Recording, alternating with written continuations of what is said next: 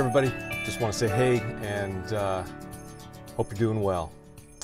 I want to begin a series of devotions, and I'm really nervous about this because it potentially will be very controversial, but I feel just a heavy weight right now as a pastor of a church and as a leader. I've had several people reach out to me. I've had several conversations with people regarding the events of the past week, the stuff that went on in the White House, and here's what concerns me. There's always been disagreements, there's always been divisions, there's always been differing views and political differences, but it has reached such a level, not just in our country, but more concerning to me in our churches. I was at a retreat with some pastors last week, and over a dozen pastors, all from different churches in the Santa Cruz County area, and we are all dealing with the same thing. We have people that we are trying to lead and to shepherd who greatly disagree. There are people that are on the far right and people that are on the far left.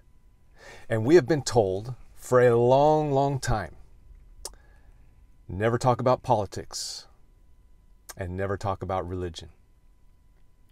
And I think as pastors, we have failed and done poorly. You know, I often said that pastors often do a very bad job at talking about two things: money. They tend to talk too much about it, and sex. They don't talk enough about it. But I'm adding to that a third thing: politics. We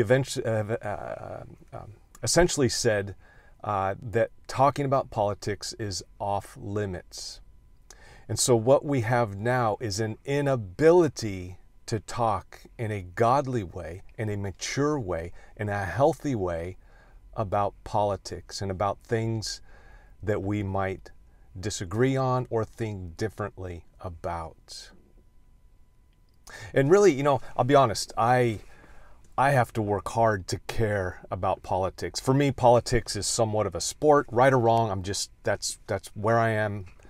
And when my team doesn't win, it's kind of like the Golden State Warriors losing. Okay, I'm not going to lose any sleep over that. Life goes on. It's not that big of a deal to me. But I noticed a huge change back in 2015. And because of social media, because of the smartphone, the rhetoric just skyrocketed. Division started happening in families, and people essentially forgot how to be kind, forgot how to love one another, and forgot how to have a conversation with someone who might think differently or believe differently. Now, I've been dealing with people who disagree with me most of my life, but especially as a follower of Christ and as a pastor, I've had many conversations with people who disagree with me about different issues within the Bible, charismatic issues, sexual issues. I've had conversations with people of other faiths and different religions. And so I've had many conversations, long conversations through email and through letters. And so this is my attempt over the next couple of weeks to kind of walk with you in a way to hold on to Christ and yet learn how to navigate the complexities of our current culture and the political environment that is so heated and so divisive. And this is so important, you guys, because the church has a great opportunity to say, hey, look, we can disagree and still love one another. We can think differently about certain things and yet still stand together.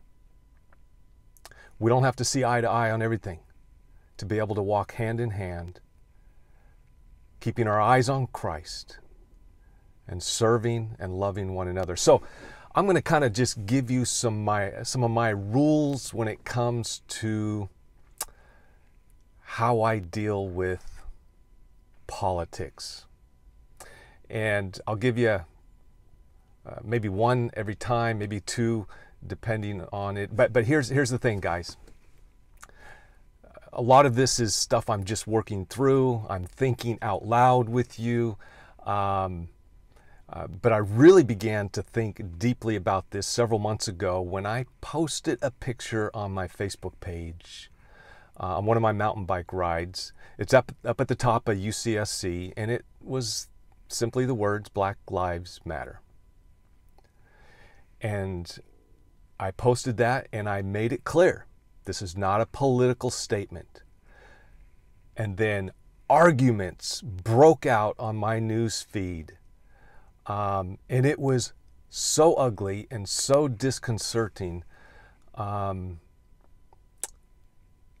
so I really began to think, can we, as Christians, can we learn how to have a conversation with one another? Can we listen? Can we learn from one another? Can we agree to disagree without being disagreeable?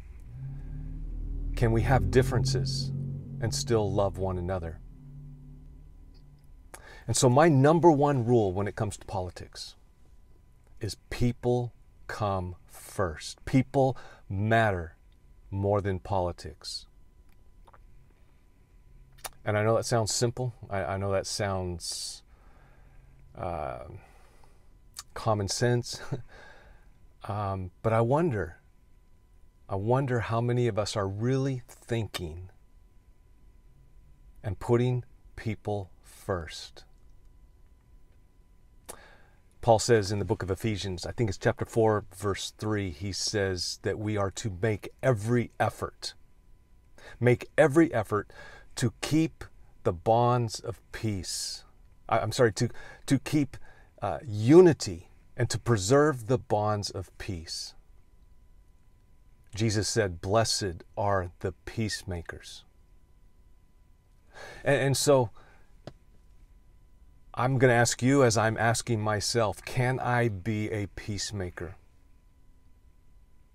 Paul says somewhere else that we are to strive as far as it's possible with us to be at peace with all people. That's all people, not just the people that we agree with, not just the people that like us, but to be at peace with all people. Can we do that? Can you do that? Can I do that? Can we find a way to make people more important than our politics in 2021?